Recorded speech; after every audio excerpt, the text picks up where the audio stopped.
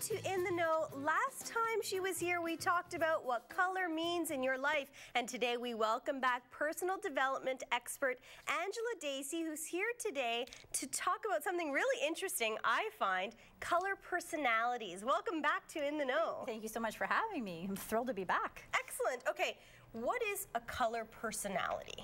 Good question. I like to teach that there's 7 different personalities, and you're usually one core personality. And a lot of people may have taken the Myers-Briggs or the Enneagram. This is another way and another method of learning more about yourself.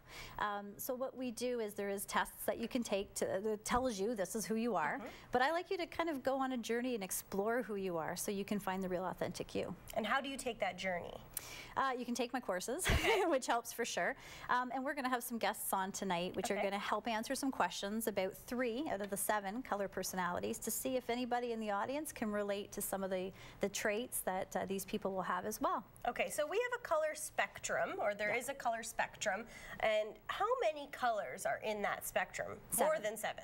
Oh, we could go on forever, but really if you just take the basic rainbow, there's 7. Okay, right? So it starts on one end with red? Yes. So actually, when we talk color personalities, and last time I was here we talked about the chakra centers and the different areas, the red is at the base, and then it goes to the orange and the yellow, the green, the blue, the indigo, and the violet. And red and oranges are known to be very physically oriented colors, so they're also physically oriented personalities. Okay. Yellows are more mentally oriented, greens and blues are more emotional, and indigos and violets are more spiritual. And usually you'll fall into one category that really is you and the core of who you are.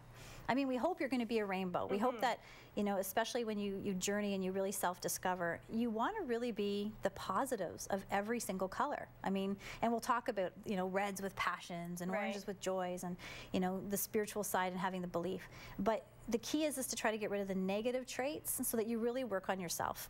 But it doesn't matter what, in times of stress and times of struggle, you will resort back to one key personality. So it says a lot about yourself. And is this a color personality that you're born with?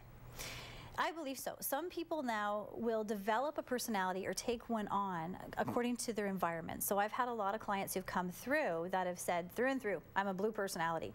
But then maybe their test will come back indigo. And they'll be like, what's that about? And they have to figure out what traits that they're missing and maybe what they were as a child. So I find depending on your parents, your upbringing, the school system, everything kind of forms you.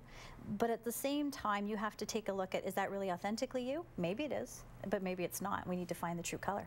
And how would you discover if you're representing the, you know, the wrong color, if you're not being your true authentic color?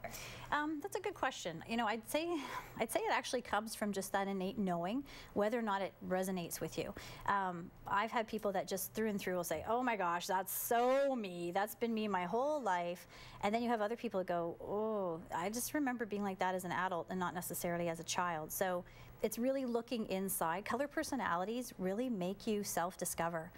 And to me, you can't heal what you don't know. So you need to start with who are you authentically? Right. And when you figure that out, then you know what you need to heal. So a color personality doesn't necessarily mean someone who likes that color. Nope.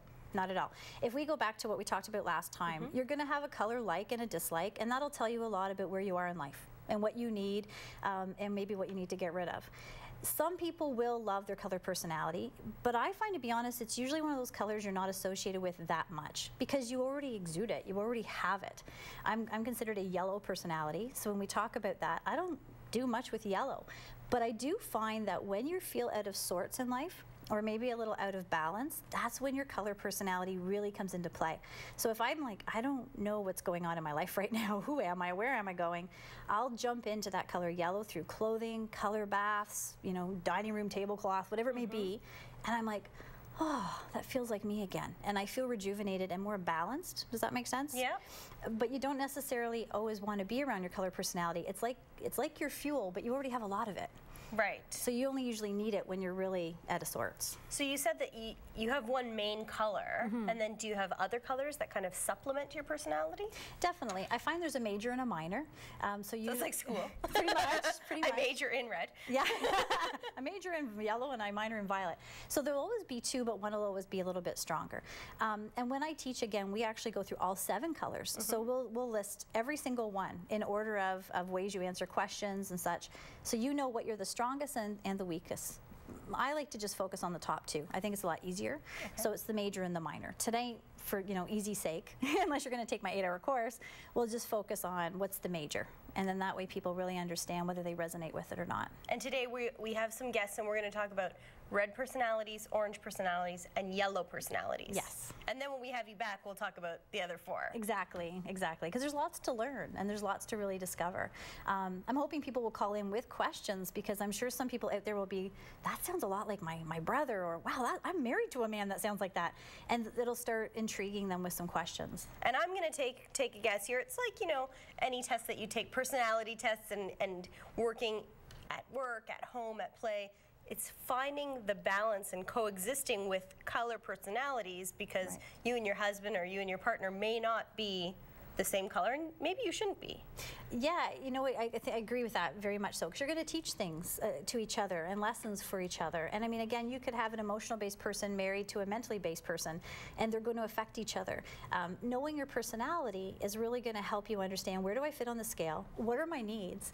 How is my relationship with coworkers, spouse, siblings, friends, and how can I better enhance that because of it? So yeah, 2 together might do fantastic, but you'll probably also have the downfalls together. So it's nice to have, I think, a little bit of a balance. Mix. Yeah. And that kind of goes together with, opposites attract. Do you find that a lot of people that are kind of on the red will engage with people that are indigo or violet? It's kind of interesting in a weird way. The chart that I had that I can show you, if you look at the red being, now I don't know if we went left to right or bottom to top, but if you look at the red compared to the violet, they seem very far apart, but actually they balance each other very well. And then you've got the orange and the indigos that balance each other. And then you have the yellows and the blues, okay? And then you've got the green, which is the center of all, which really gets along with all personalities. So it's kind of interesting how they all flow together. All right, more about color personalities when we come back. We're starting the discussion with red. Don't go anywhere.